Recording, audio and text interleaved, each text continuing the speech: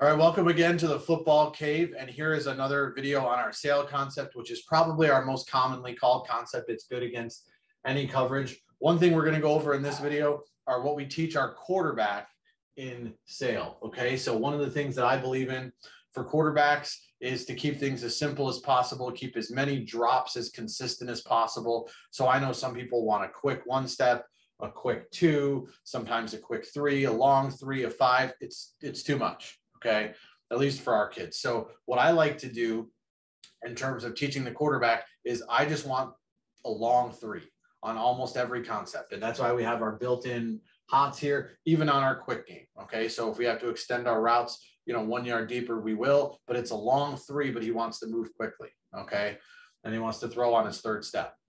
So nothing changes on sail. All right, and the quarterback will always have his front shoulder. So whether that's the left shoulder if he's right-handed or right shoulder if he's left-handed, okay, he wants to have his shoulder slightly open, okay, and always ready to throw to the back side, or it could be the concept side if the concept is to the left. But either way, I want him to the left. That way it's an easy throw and he's never across his body. So if he has to look backside, fine.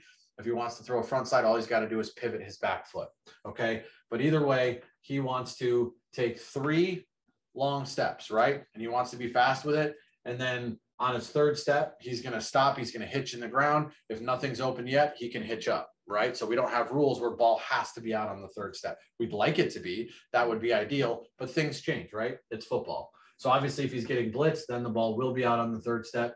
And depending on which side, if he's getting blitzed from this side, you always want to throw the shoot route. So we have flat control. If he's blitzed from the jack backer or the corner, he's going to throw the replace route. Okay. So what's the quarterback looking at, right? Well, he's going to look obviously to the concept side. So this would be 60 sail, right? And we always want to throw the flat until we can't, right? Flat till we can't, flat till we can't. Then we can hit the touchdown later. Okay, especially on sail. So he's going to read the flat defender first. He's going to look flat defender, okay, to safety, right? And so he's going to look inside, right? So what's the flat defender doing? Does he bail with number 2? If he bails with number 2, throw the flat, okay? Obviously, get your eyes over to the corner when you're ready to throw the flat. So that way, in case it's cover 2, okay? And then he's going to look to this defender. If it's single high, then he's going to look Sam to corner. We're not worried about that safety at all if it's 1 high. This is obviously versus a 2 high look, which again is what we see a ton of out here. All right, we see a ton of 2 high and a ton of man. So again, if it's man coverage, obviously the read's easy. Just first guy that comes open off of your third step. Again, ideally we want to hit the flat, okay? And then again, he's reading Sam to safety, right? So as he looks at the Sam, right, the flat defender, okay, he jumped the flat. Okay, now I look safety to corner, so my eyes are still there, right?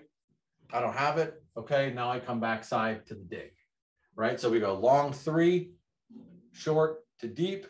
Okay, nothing there. Get the time clock in your head and rip the backside dig. All right, so that's basically our read. Generally, the corner will tell you whether or not to throw the post. Okay, if he's just bailing and getting out of there, right, then obviously we want to throw the intermediate route. Okay, and generally, most of the time, that safety is obviously not going to cheat over to the corner route unless it's pure cover 2, which we don't see a lot of. Okay, we see a lot of 2 read and we see a lot of quarters coverage. Okay, so that's just basically what to teach the quarterback. Sam to safety, the backside, and then throw it. Always long 3. One thing with alignment, okay, with the quarterback, I like him at 4 yards. Okay, we're a heavy pistol team. All right, and a lot of people like him at 5. I like him at 4 because the runs hit quicker. It's a little bit more like an under center drop. At times a little bit better with the passing game. Obviously, there's a million ways to skin a cat, but I like him at 4, toes at 4 yards, running back about 2 yards behind, usually at about 6 to 5.5 to 6. Again, for quick runs, we go over that. But, and the linemen, we'll go over that later. But again, we do like a little bit wider splits, okay, 3 to 4 feet. And again, that way the quarterback is always back at 7 or 8 yards. We don't want him too deep. We don't want him at 9 or 10. That shallows out the angle for the pass rushers, okay? So again, there's kind of what we teach the quarterback in sail and most of our passing game.